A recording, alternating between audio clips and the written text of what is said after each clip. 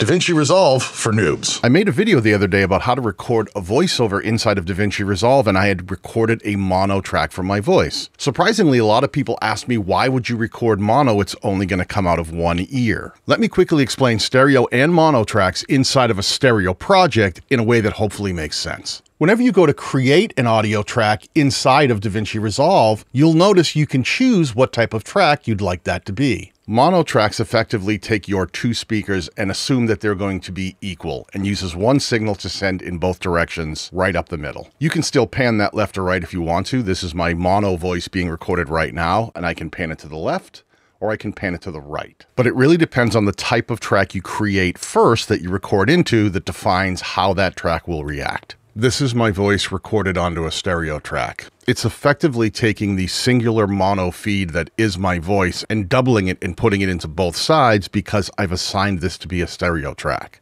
This is my voice recorded onto a mono track. It's taking that singular voice signal that I'm sending it, and because I've assigned it to be a mono track, it's just one waveform. Now, if I were to take the stereo recording of my voice and bring it down into another stereo track, it would play just fine. But if I were to take the mono recording of my voice and put it into a stereo track, you'll see it only goes into one side because Resolve is assuming there should be another piece of information that should be in the other speaker. If you ever run into this situation, you can easily solve it by selecting that track and go over to the pan option, open that up. And where it says spread, just left click and drag that all the way down to center point. And now your mono track will play in a stereo track, nice and balanced right up the middle. And you can still pan that left or right as you see fit.